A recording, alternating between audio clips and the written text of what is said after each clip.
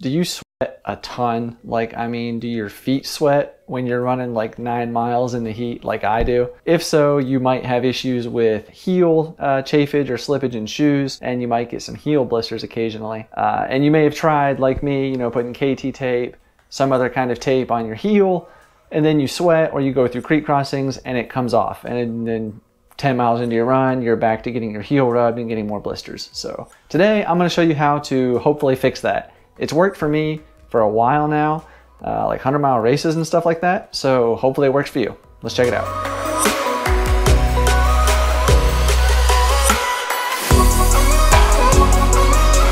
All right, so a couple of products you're gonna need in order to do this. I'll link everything down below in the description so you can go to Amazon. They are affiliate links, some of them, so you can pick up these products. They do help support the channel. Don't cost you anything though. But you do need these to make the tape stick, and a special good kind of tape. So first thing you're gonna want is just some regular old rubbing alcohol. You can get this anywhere, and that's to clean the foot. You wanna get all the oils off of your foot or wherever you're applying the tape. For me in this example, I'll do the heel.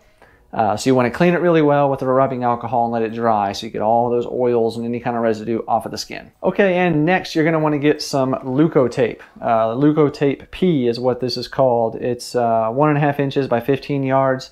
I got this off of Amazon, link below. But this is a medical grade tape.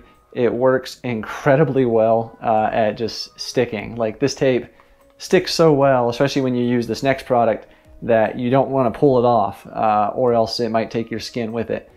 So let it get wet, let it get saturated, and you know, start to come off a little bit, and then remove the tape. And along with that, you're going to need some scissors. You can use regular scissors from your kitchen, junk drawer. These are like some hair cutting little clipper things. So just something to round the edges of the tape, because you don't want any straight edges. You want to round those edges so that it doesn't start to peel up on you. And then the next item is the real key to this whole thing of what helps this tape stick. Because as good as this tape sticks, it still comes off in the rain, in the wet, sweat, whatever it is. After a while, it's going to come off. It's tape. It does that. So to help it stick better, buy this right here. This is a benzoin compound tincture. Again, link below. Yeah, essentially, this is a wound care thing. It says forms a coating over a wound for protecting reoccurring canker sores. But what this also acts as is an adhesive. So you clean the foot with the rubbing alcohol, let it dry. Then you apply a little bit of the benzoin compound on it. Let that dry for like 5 minutes. It gets really tacky. And then you put the tape on top of that, and that's what it is. It just works perfectly. I've gone through lots of creeks. I've worn this in 100-mile races. Like I said, through creek crossings, it's been great. So right now I'm going to show you exactly how I apply it, and it works for me.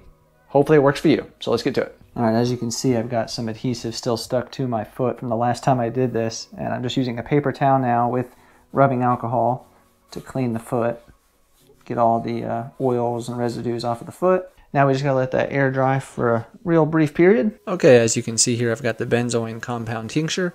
I'm going to apply a little bit of this to the paper towel and then just rub this on the foot. Alright, so I'm just going to rub it on the same area I cleaned with the alcohol. This just allows the tape to adhere a little bit better. Alright, now we're going to let that sit for about, I don't know, 3 to 4 or 5 minutes, and it just gets really tacky. Alright, so we've got the tape here. This is the Leuko tape. Now I'm going to use the scissors, and I'm going to round the edges. Just round the edges, because you don't want any straight, sharp edges to maybe, you know, catch your sock as you're running and kind of peel up a little bit. Okay, so I cut this piece off, and now I'm just going to round these edges here. Alright, so now I've got the piece cut and ready to go on the heel. And again, you just apply it then directly over the area where you applied the benzoin compound, being sure to not get any creases. You know, this tape does stretch just a slight bit, which is great, because it really does allow you to get the creases out.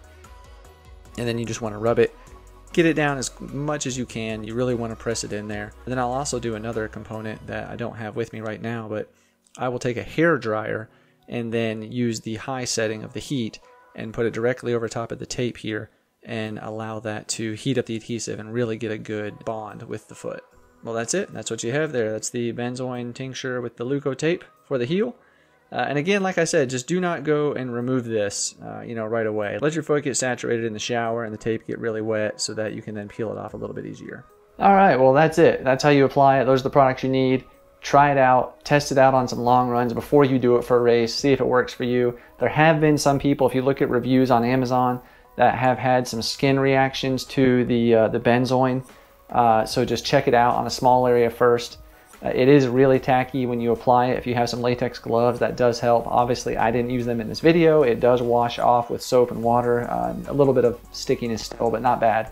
So just see if it works for you, how your skin reacts to it. And then, like I said, just don't rip it off when you're done. Like, especially if you only go out for a 4 or 5 hour long run, don't try to just take it off unless it's completely saturated.